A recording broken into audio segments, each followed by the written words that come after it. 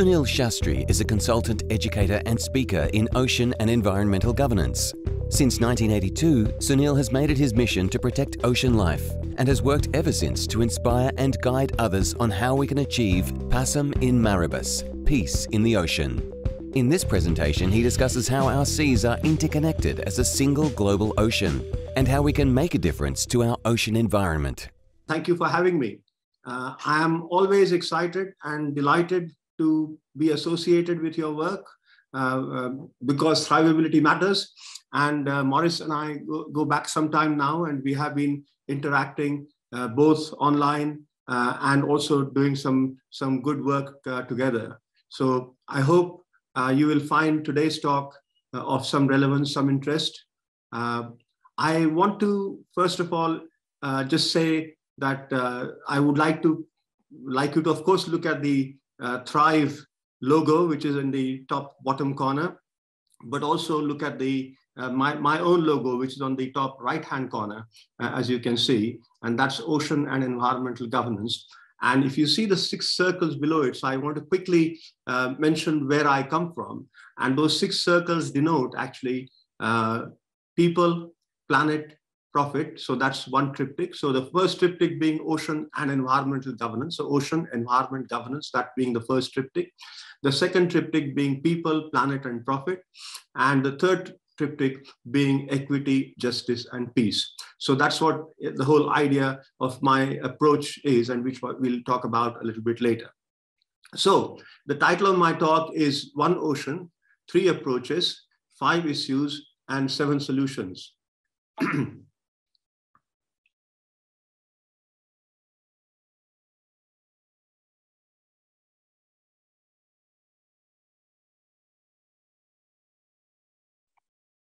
I'm sorry, Sunil, you seem to have gone back to mute. Would you mind unmuting yourself? Right, sorry. Yeah.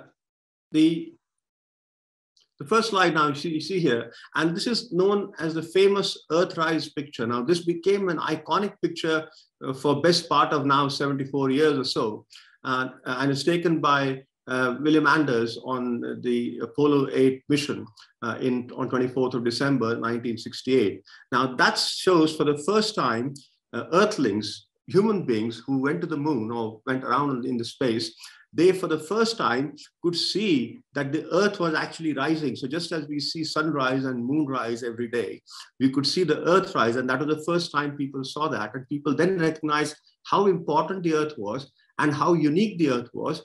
And all our, you're talking about our ancestors and families and friends and all that. Everything that we know of mankind, the entire history of our mankind is all in that one planet and nowhere else. And that's what we have to focus on. So just as that whole idea of that one planet, I want to introduce this idea of one ocean to start with. So if you look at my website, the landing page says our whole thinking must change. And the first change that has to come into our thinking is this whole concept that one ocean is what we have to think of. We don't refer to the ocean in the plural, but we talk in terms of single ocean. So we have defined in the past, for whatever reasons, we call them 3 oceans, 5 oceans, 7 oceans, etc. But there's only one ocean, just as we have only one planet.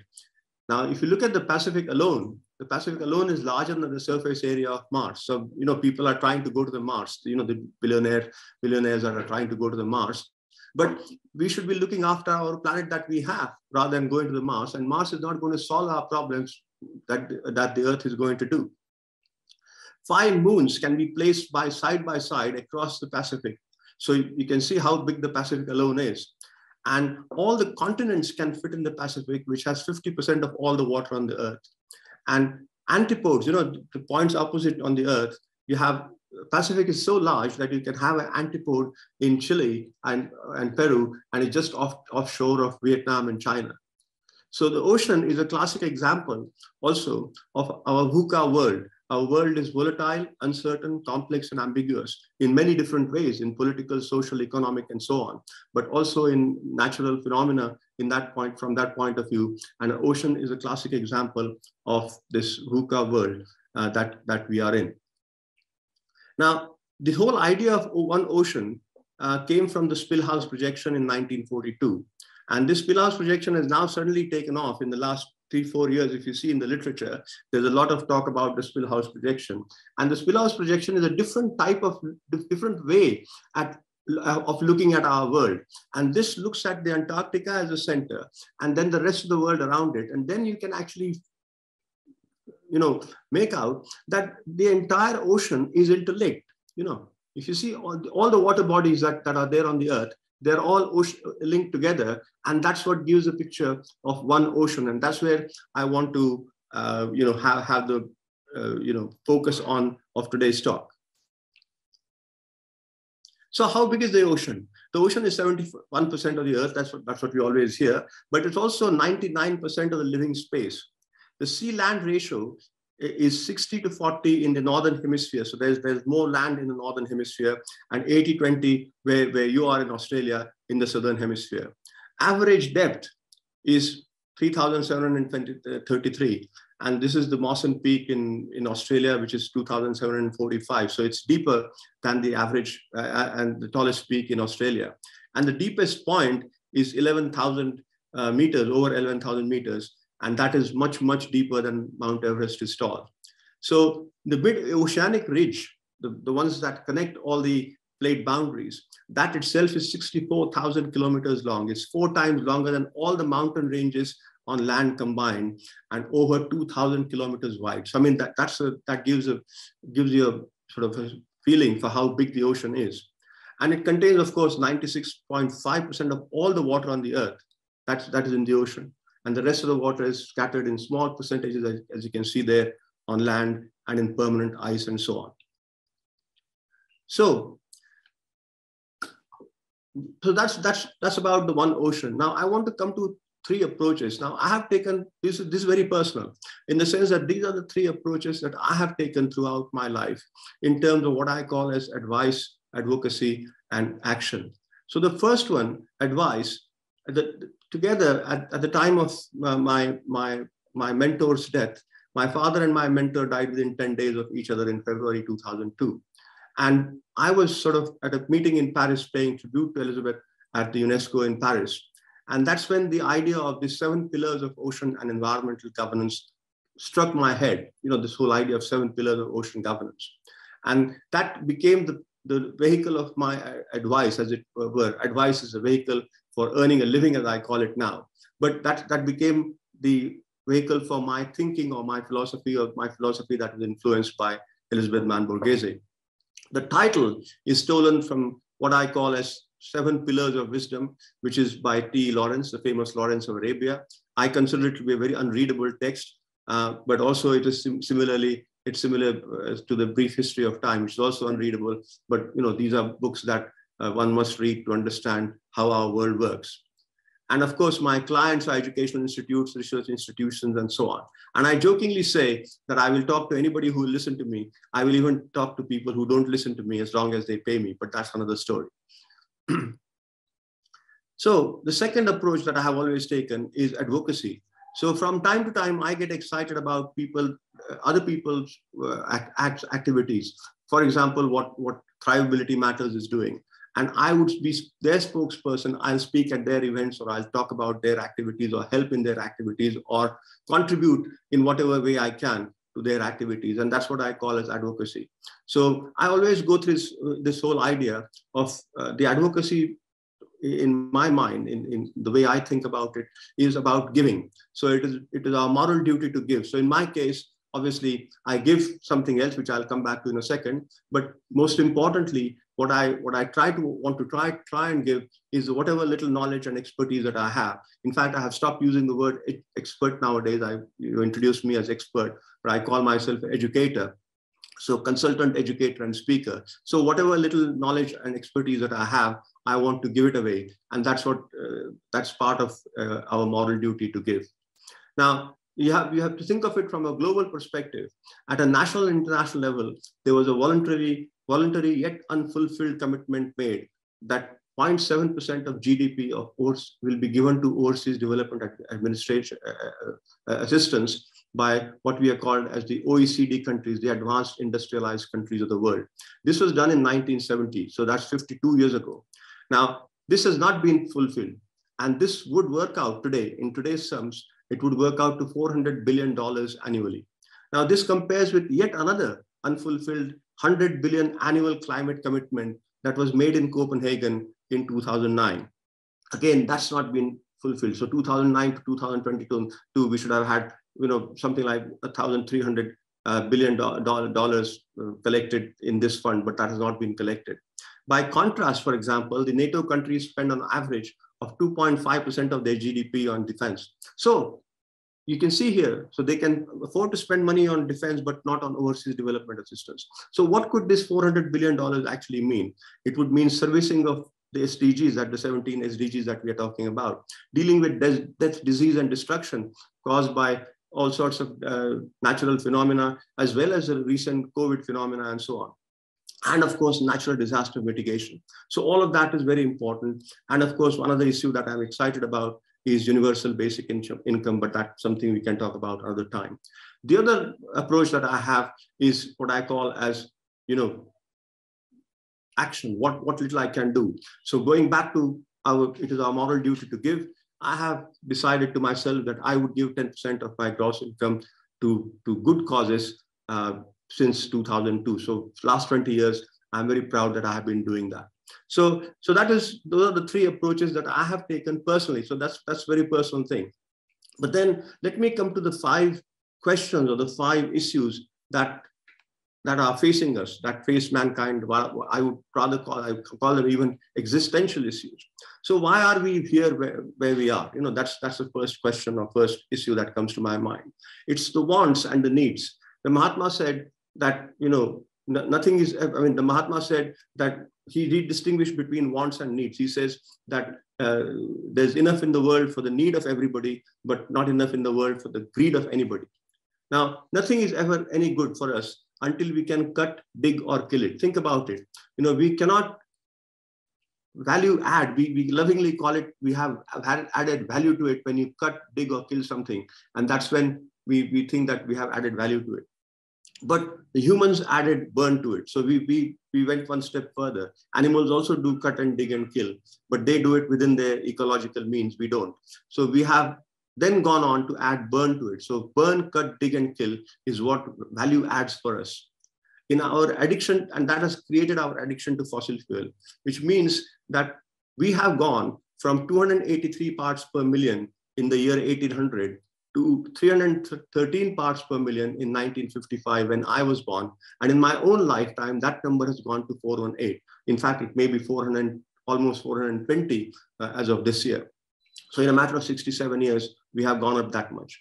In addition, all the pollutants in the form of fertilizers, pesticides, chemicals, heavy metals, industrial and municipal waste, all of these, they not only are contaminating our land, our water, but also our ocean.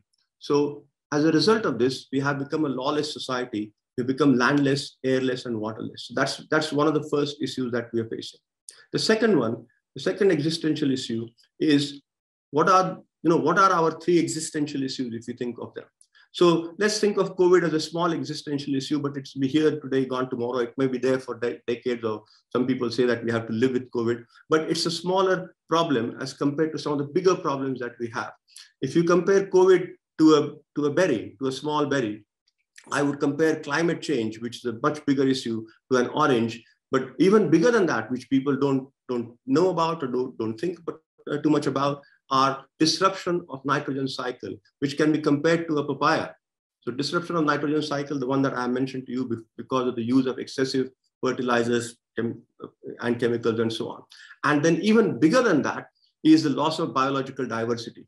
So that could be compared to a watermelon. So those are the 3 huge existential issues that are facing us.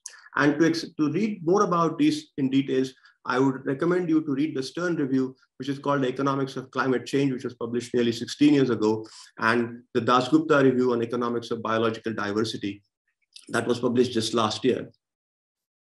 So why is the ocean significant for our whole existence, really, basically? So the Pacific alone is bigger than the surface of Mars and can accommodate all 7 continents, like I mentioned to you. only about 5%. So this is the key thing. Only about 5% of the ocean has been explored and mapped. So we need to learn so much more about the ocean. In fact, the United Nations has launched last year, the United Nations Decade for Ocean Science for Sustainable Development, or the ocean that we want. So ocean absorbs 25% of carbon dioxide, generates 50 to 80% of, so every second breath, or in fact, every 2 in 3 breaths that we are taking is coming as a result of oxygen that is generated by the ocean. 70% of the Earth's surface, we've seen that, receives 80% of land-based pollution. All the pollution that we have on land ends up in the ocean, and 80% perhaps is an understatement. There's more pollution ending up in the ocean from land than anywhere else. Could well be in the 90s in the percent. Absorbs 90% of excess heat from all the emissions that we have, including our famous addiction to burning fossil fuel. Carries 95% of world trade, contains 97% of Earth's water, and offers 99% of biosphere that we've seen. But more importantly, this thing that we're doing, this video webinar that we are having, that is also happening because of the fact that 99% of all communication cables are laid under the ocean. And much of this communication on the internet is happening not because of the cloud up in the sky, but the cloud which is actually in the ocean submarine cables. So where in nature can we find simple solutions? Now, nature is very simple. And if you leave nature to it for some time, in fact,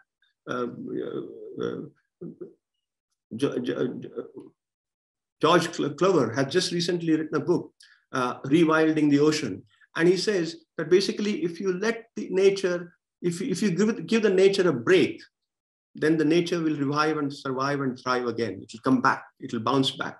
So just as we need trillion new trees on land, and I call this a TNT initiative. TNT, as you probably know, is an explosive, trinitrotoluene. But I'm not talking of that explosive. I'm talking about an explosion of trees. So just as we need trillion new trees on land, we need to have mangroves, seagrass, and corals, which should be in the coastal zone. Those are our triple insurance against imminent climate catastrophe. So that's very important to remember. So creating this whole idea that we have a plethora of mangroves, seagrass, and coral reefs activities to grow them in our coastal and intertidal zone would be very crucial. Then how must our narrative change? So this is another important sort of question. Our narratives are wrong. Initially, our narrative was that the ocean is too big to fail. So what we said was, oh, we could do anything to the ocean. We could take as much fish as we like. You're doing a project on fish. So you could take as much fish as you like. In fact, it has been historically said that fish could be taken ad infinitum. You could take as much fish as you like this season, and you could carry on doing that season after the season, and there'll be more fish left in the ocean. But that is not true. The ocean is too big to fail, we said, but we have proved and we have shown that we have failed the ocean. The ocean has not failed, but we have failed the ocean. Then the next narrative came, and the next narrative says the ocean is too big to fix. So then we said, oh, we threw up our hands in the air and we said, oh no, the damage is now done and we cannot do anything to fix it now. Ocean is too big to fix. No, that's the wrong narrative too. So the correct narrative is the ocean is too big to ignore. The ocean is too big to ignore, and we ignore the ocean only at our own peril. And we have to remember this, that it is the whole promise has got to be protect the planet that provides, and the ocean is too big to ignore because it is the one that is providing us. And if we ignore it, we'll ignore so at our own peril. So in terms of solutions, I think of 7 solutions which come from my own idea of 7 pillars of ocean and environmental governance. So the first one of those is science and technology. So it is about seeking knowledge and acquiring wisdom. So it's a double-edged sword. It creates problems, but also provides solutions. Science is about imagination. Einstein famously said that knowledge is more important than imagination. Sorry, imagination is more important than knowledge because knowledge is limited, imagination is unlimited. And dreams are very important because it's only when you imagine, you can think and you can create something new. And that's what is the motto of the World Intellectual Property Organization. My mentor, Elizabeth Mann Borghese, used to say, utopians of today are realists of tomorrow, but realists of today are dead tomorrow. So you have to be dreaming, imagining, thinking, and creating things. And that's the purpose of science and technology. So that's the first solution. Geopolitical economy. Whose resources are they and who benefits from those resources? You know, this whole idea of privatization of profits and socialization of costs, you know, that has got to be avoided. There is a carbon trail from everything, from production to consumption to waste recycling to residue. All of that has got a carbon trail. So there's no activity that is not producing this increase in the carbon in the atmosphere. So that has got to be checked. So transboundary nature of impact is increasingly evident in everything that we do. Pollution, disasters, epidemics. We have seen, you know, COVID this time, which is global impact, transboundary impact.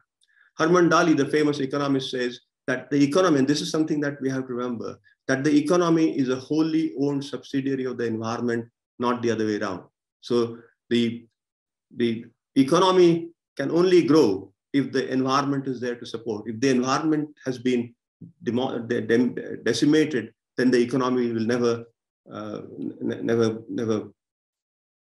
gain pace. Institutions and organizations. What sort of institutions do we want, and what sort of organizations do we want? We want to have democratic institutions. We want to move out of file. We want to move out of bureaucracy and move into life, into governance. So less government and more governance. Everybody promises that. If you see the election campaigns of any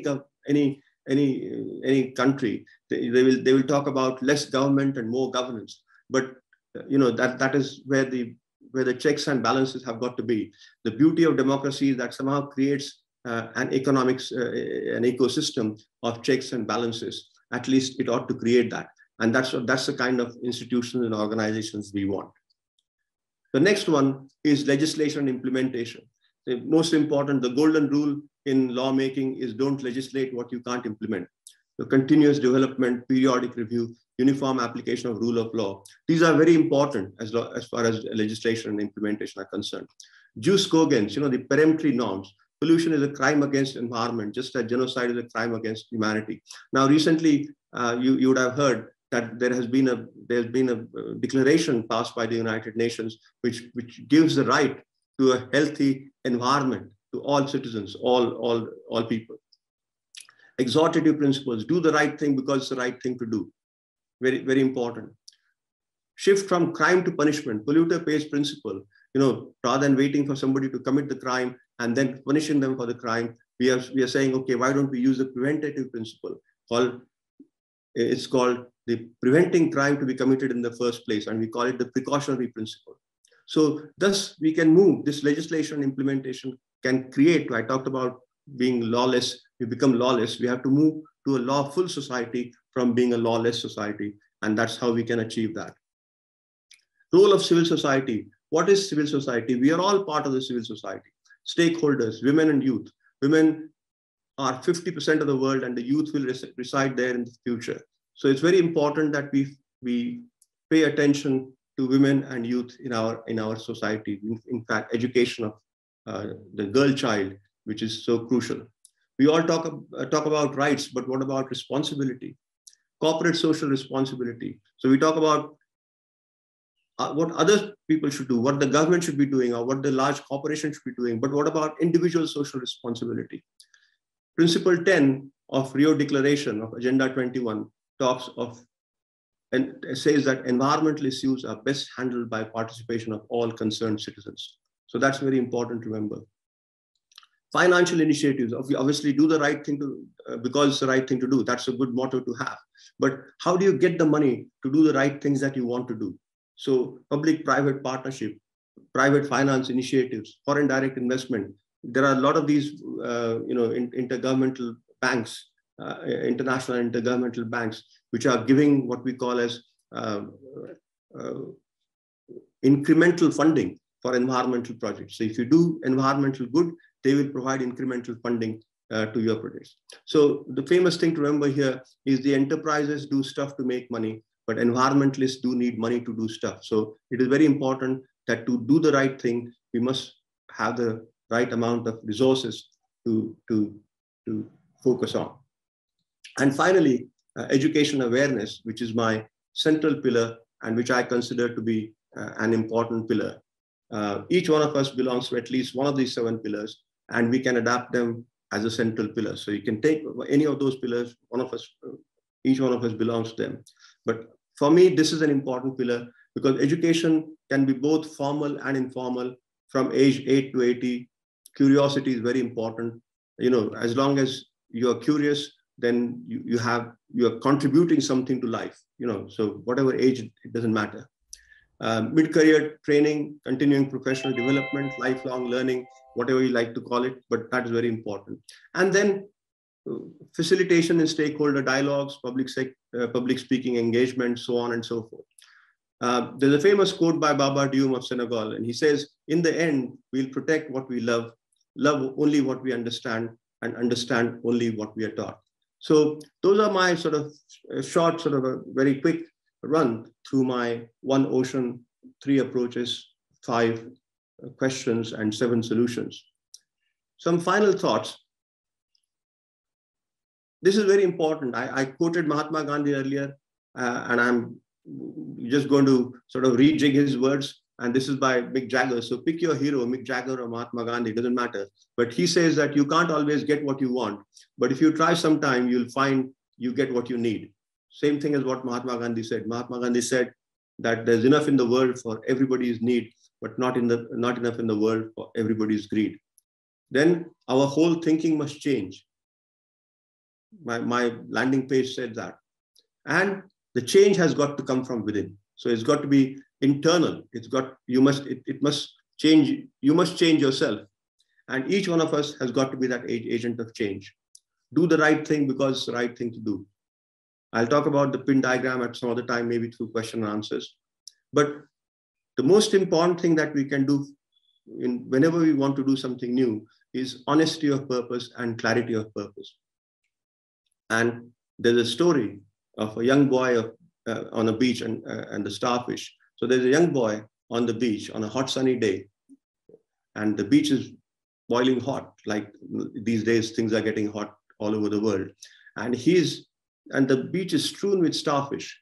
And this boy, as he walks along, he picks up a starfish and throws it into the water. And he keeps doing that.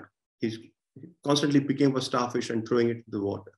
And there's an old man passing by, and he says, "Young man, what are you doing?" He says, I'm saving this starfish.